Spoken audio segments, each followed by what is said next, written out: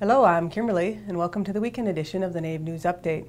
It's Friday, January 31st, and many of the stories you hear here can be found at IndianCountryNews.com. And here's the news for the day from the Associated Press and other Native news sources. At Super Bowl time, a spot from Native Americans calls on the NFL to make a change.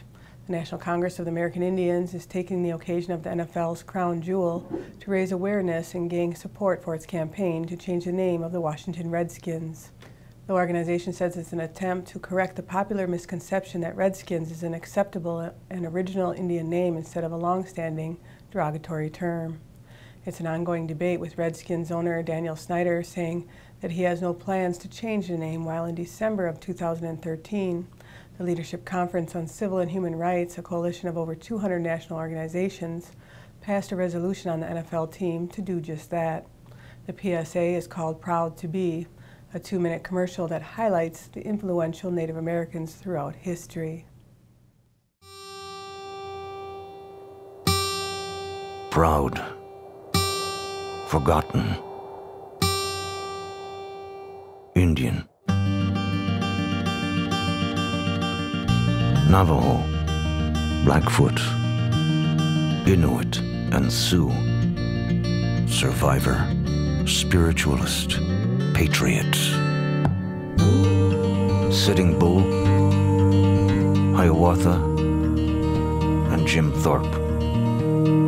Mother, father, son, daughter, chief. Apache, Pueblo, Choctaw, Chippewa, and Crow. Underserved, struggling, resilient. Squanto, Red Cloud, Tecumseh, and Crazy Horse. Rancher, teacher, doctor, soldier. Seminole, Seneca, Mohawk, and Creek. Mills, Will Rogers, Geronimo. Unyielding, strong, indomitable. Native Americans call themselves many things. The one thing they don't.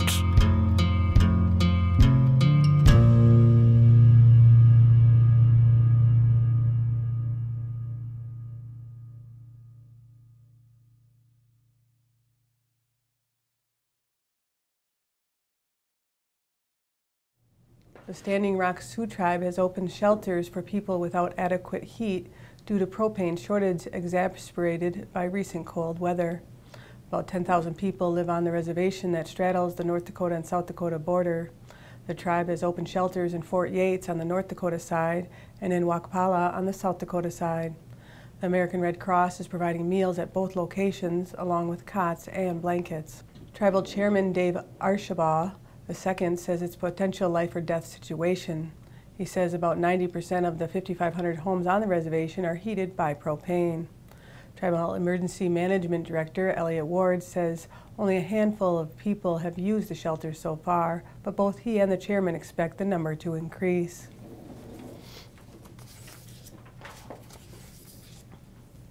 After months of campaigning by Survival International, Brazil's government is finally acting to evict illegal invaders from the Awa tribe's land.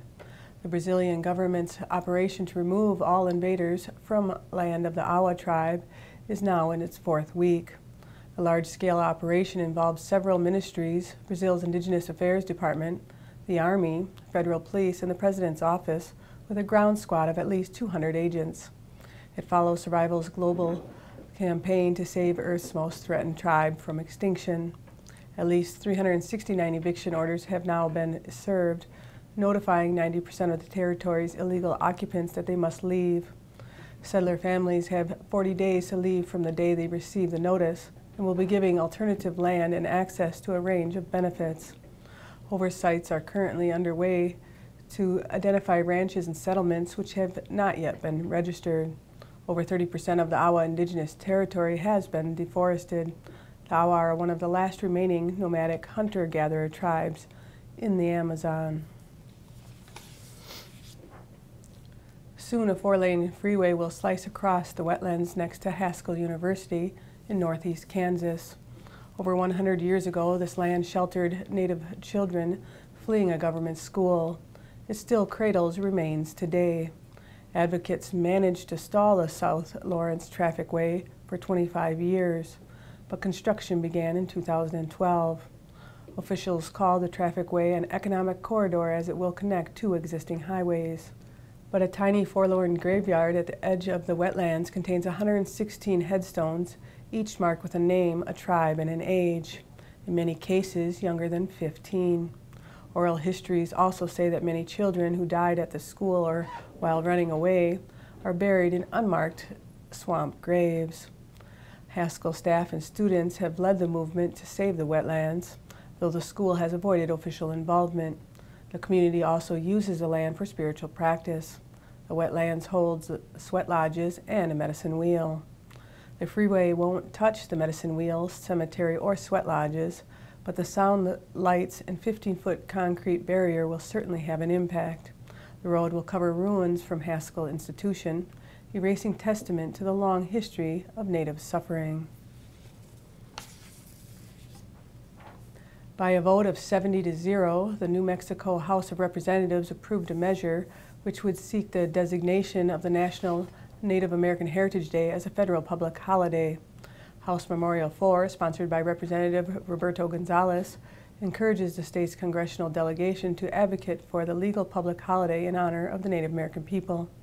This memorial recognizes Native Americans' historic and contemporary experiences and their substantial contributions to the United States cultural, artistic, economic, social, religious, and political landscapes. The federal government established the fourth Friday in November every year as Native American Heritage Day. HM4 states that declaring this day as a legal public holiday would provide more opportunity to educate Americans and correct misunderstandings about indigenous cultures and to celebrate Native Americans' contributions to the United States. Off the Res, a 2011 documentary by director Jonathan Hawk, has been released on iTunes. Off the Res follows the story of the Schemmel family who left the Umatilla Reservation in Oregon in pursuit of their athletic dreams. At the center of the 3-year-old film is Shoni Schemmel, whose basketball skills gained the notice of several major universities. Another component of the 89-minute film is Shoni's mother, who also left the reservation to coach a high school basketball team in Portland.